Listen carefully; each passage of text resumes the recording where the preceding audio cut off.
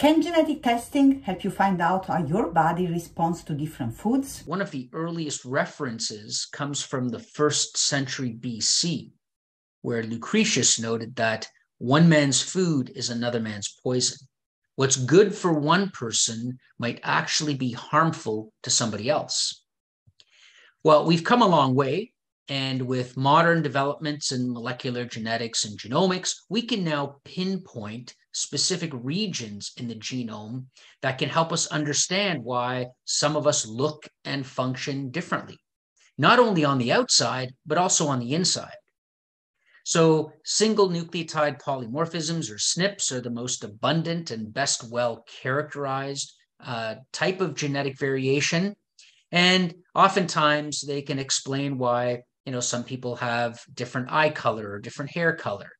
And of course, you can imagine if these genetic alterations impact an enzyme and its activity, then that could have a profound effect on how we metabolize the foods that we consume.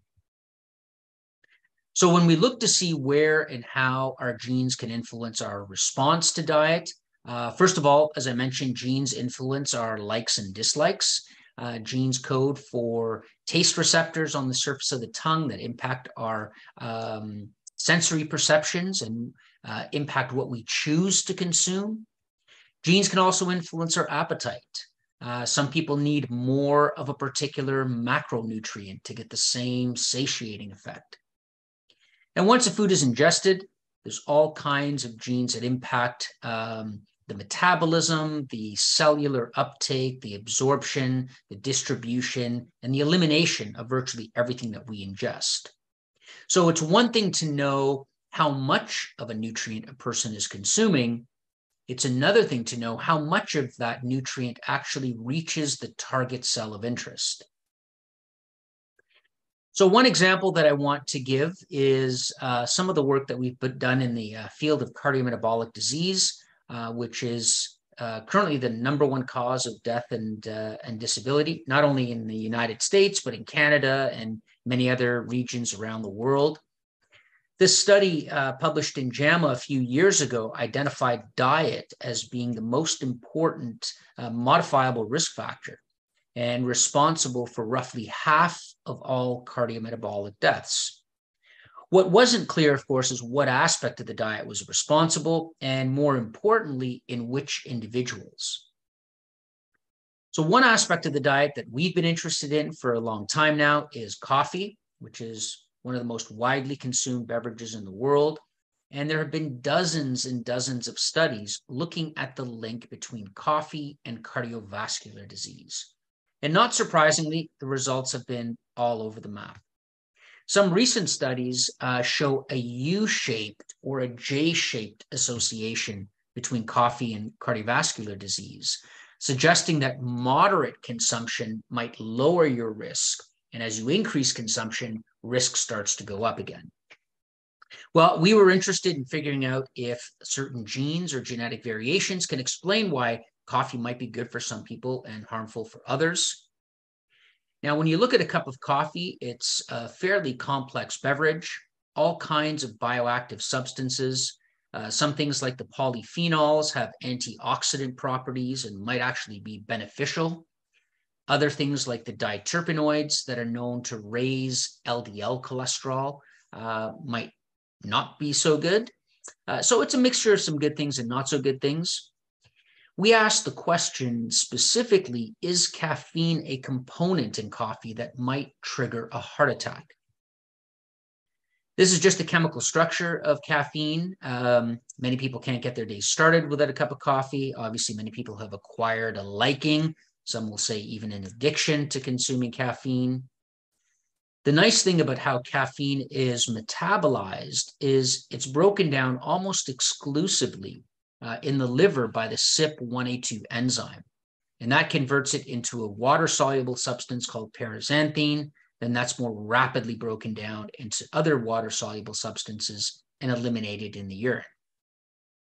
Now, when we look at the gene that codes for this enzyme, there's a common polymorphism at this position. This RS number is a unique identifier for a specific single nucleotide polymorphism that has a profound effect on enzyme activity or inducibility, as shown here on the y-axis.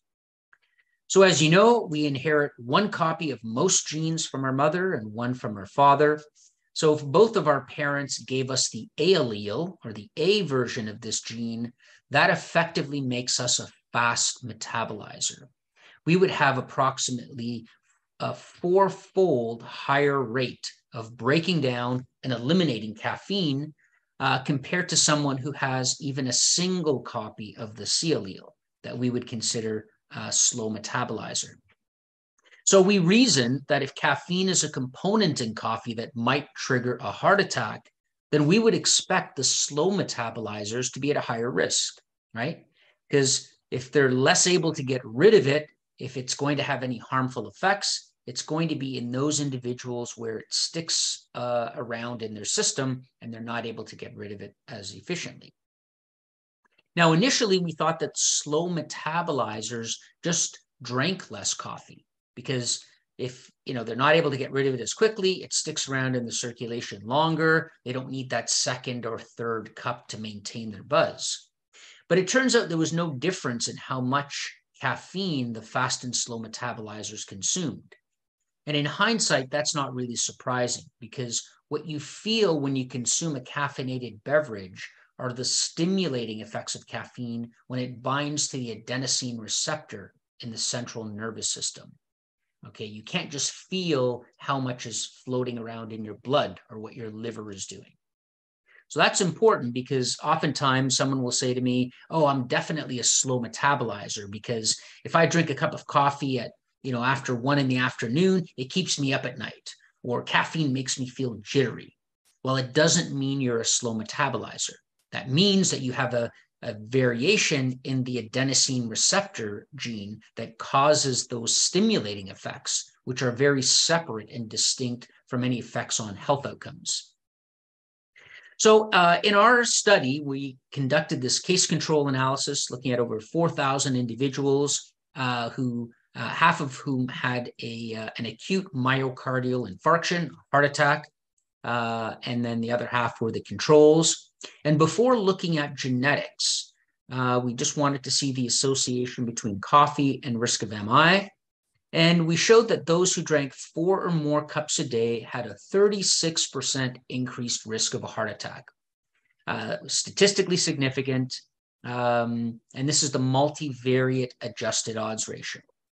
Now, the real question we wanted to ask was, is this increased risk due to caffeine? And if it is due to caffeine, we would expect the slow metabolizers to be at a higher risk.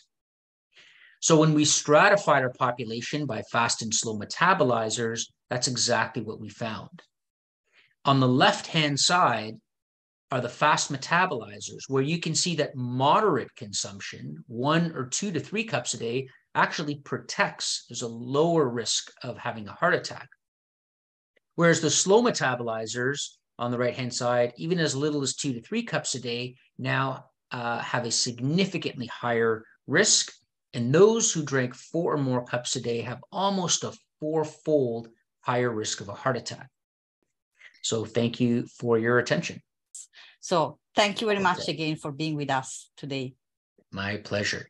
I hope you enjoyed the video. If you find it insightful, I invite you to leave a comment below and share it with someone who may find it interesting. I'm excited to hear from you. Thank you for watching and being a part of this vibrant community.